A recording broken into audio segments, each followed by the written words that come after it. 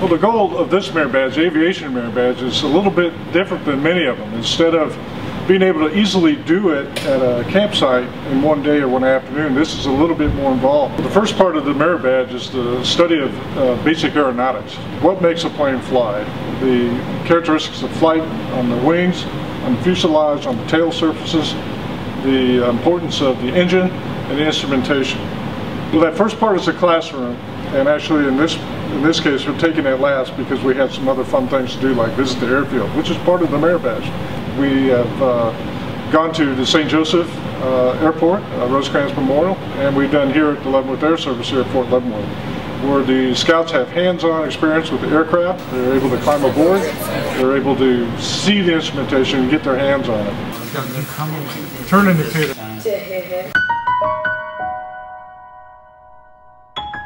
Up at Rosecrans, the Memorial Airport, they're able to get onto a C-130 aircraft, see the cargo compartment, see the flight deck.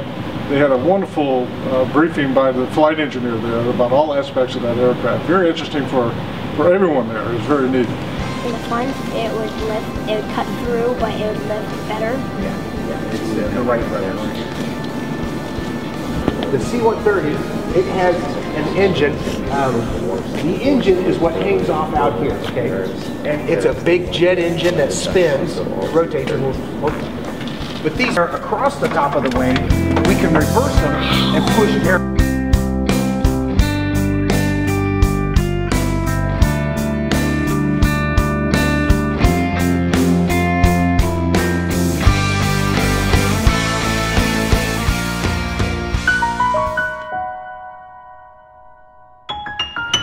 They're also able to see the fire station, all the equipment associated with that. After we got the call for in-flight training. Exercise message. Exercise, exercise, exercise. We have a C-130 inbound in-flight on C-130, 17, coming in 17. Exercise message only. Exercise, exercise. We rolled out and conducted a modulation, which is a pump and roll feature. We vehicle in gear and we're able to pump water. That way we can circle an aircraft and get to the point of origin on the fire.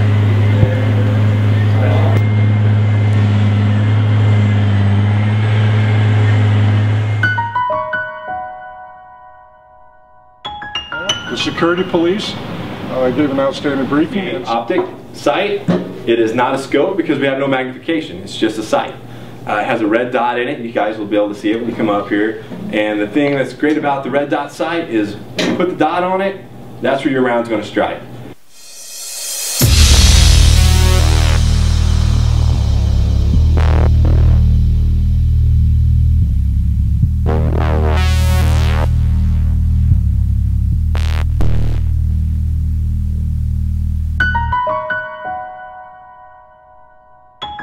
And something that many people don't get to do is go up in the tower, where they had the two technicians up there giving them a rundown of the aircraft operations, airport operations. Airplane is and his code that lets us do things with his strip. It's got a squawk, which is just a set of 4 numbers. And you can see up there when he turns back around, you can't really see it right now, but when he comes back, there'll be these 4 numbers, 7250, and that's how we know it's him. Astro 2 Hotel Zulu, not in sight, check wheels down, wind 140 liner, runway 17, clear to land.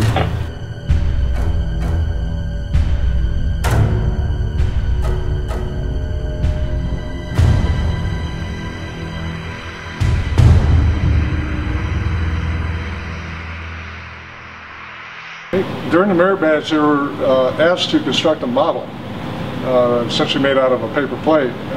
Kind of crude, but we met at the scout room, and they were able to see how different aspects of aviation occur by cutting flaps and rudders into the model and manipulating those. They could see how aircraft fly, and what, for instance, a rudder, the aspect of the importance of a rudder, ailerons, and the stabilizer, and how all they work together to make stabilized flight.